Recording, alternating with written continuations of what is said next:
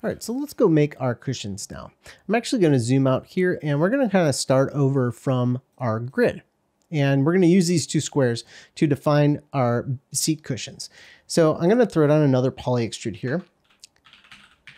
And we're going to just extrude our cushions out from this. And I'm just going to grab this and bring it up. Let's say another value. Let's say a value of 0.2. And let's just output the back. So looking underneath, I'm just going to tick output back here. And so now I'm going to add some subdivisions to this to kind of make it look a little bit squishier.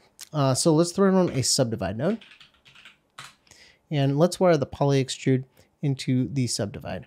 And I'm just going to increase the subdivision depth. You can see that it is definitely smoothing things out, but we only have one giant pill-shaped oval seat cushion here. And this is a two-seater couch for right now. So we actually want to have these be two separate cushions. The way we can do that is by using a unique points node. The unique points node will actually take this grid and split it apart into two polygons. So if I throw it on a unique points node, and I'm just going to drop it on nothing up here and then drag it onto this wire right here, you can see there that it pops apart those two cushions into two separate entities, so to speak. Basically what we're doing is these points are overlapping and they're shared on these corners. And so when we use unique points, it's actually going to split these points so that they are not shared anymore. There isn't one point being shared between the two corners of these polygons, but it's actually two overlapping points entirely. And that actually defines these polygons as being separated at that point. So now we've got our two cushions. I'm just going to turn the point numbers off and let's just increase the crease weight a little bit. So if I tick override crease weight here and just increase that to, let's say, a value of 1.15, you can see we get this more creased look to our cushions. And now I just want to make sure that these squares end up being a little bit more uniform in their dimension. Like on the top here, these squares look very square, but on the side, these squares look very oblong. And I kind of want them to all match a little bit more. I want them to all be more or less square shaped all the way around. The way we can get around that is by adding more divisions up here at this step. So we can actually kind of backtrack a little bit and go up to the unique points section. And let's just throw in a subdivide here. So I'm throwing down a subdivide after the unique points, and I'm going to just increase it to a value of a subdivision depth of 2. So we get these two 4x4 rectangles. And now when we go do the poly extrude, you can see that these squares are all looking pretty uniform. And then when we go to subdivide, they're looking uniform even still. So that's going to be good when we want to add something like noise to our cushions to make them look a little bit squishier. So let's do something like that. I'm going to throw it on a mountain here. Let's throw it on a mountain and let's wire the subdivide into the mountain. The mountain is a great node that is a huge staple in my Houdini workflow, but it allows you to add different noise patterns to your geometry.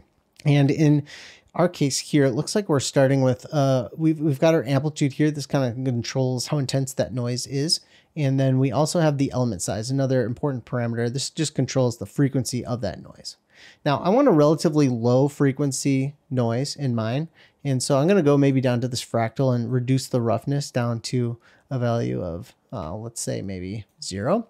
And I'll just maybe increase or decrease the element size a little bit and bring the amplitude down to a really low amount. So this, I want this to be just a very subtle distortion of our couch cushions.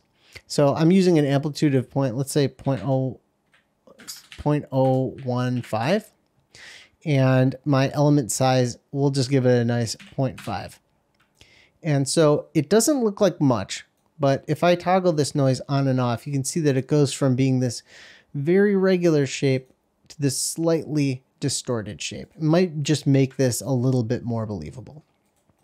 So we're adding the noise onto our cushions like that. It's looking pretty cool. Now we want to actually have some back cushions as well. So let's actually do what we just did again. So let's actually branch off of this subdivide that we have right here. I'm going to throw down a transform. And we're just going to rotate this back. We're going to rotate that by 90 degrees. So let's rotate here. I'm just going to grab this handle. So I'm rotating here. I got my manipulator selected on my transform. I'm rotating, and let's see, it's the x-axis. So let's just throw in a 90 here. We're rotating at 90 degrees around the x-axis. And then I want to do the same thing. I'm going to hold down the Alt key and drag over the poly extrude, wire that in. And then I'm going to hold down the Alt key and drag over the subdivide and wire that in. And let's also, well, actually, we can actually merge these together and do the noise to both of those objects at once. So you can kind of see we're adding noise to our back seat cushions and our seat cushions at the same time.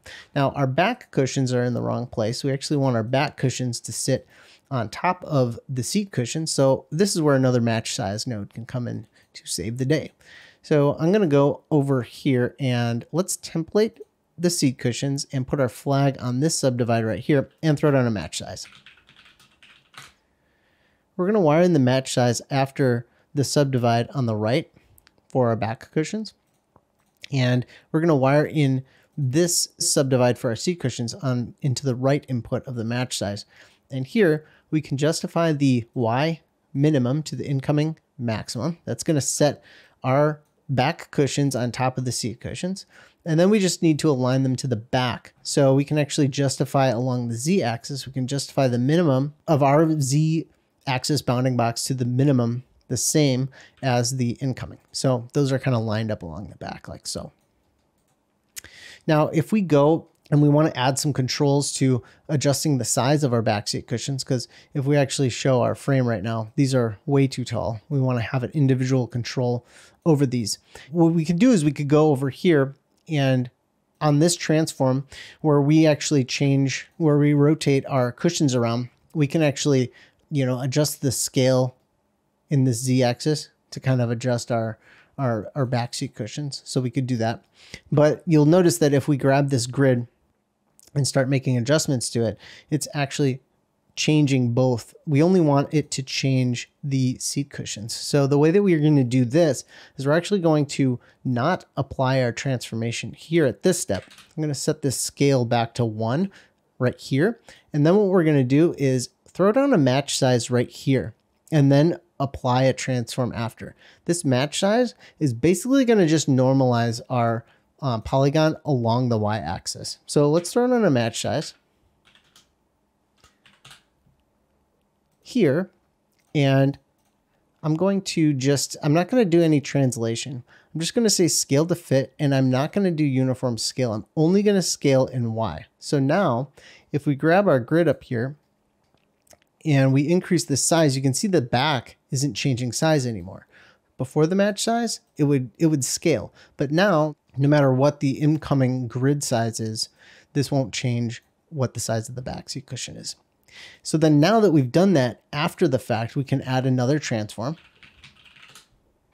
right here that's going to allow us to set that size by ourselves. So here we can just scale it in Y and just scale that down.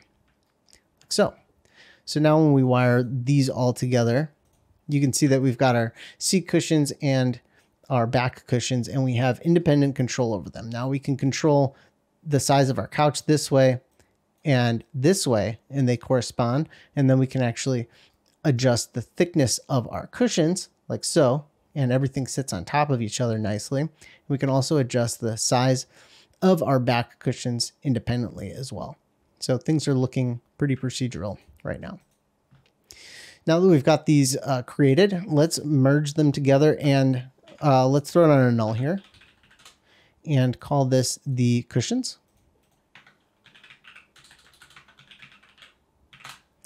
So I'm calling this the cushions, and I also want to label the back cushions. So we'll throw in a null here and call this the back cushions.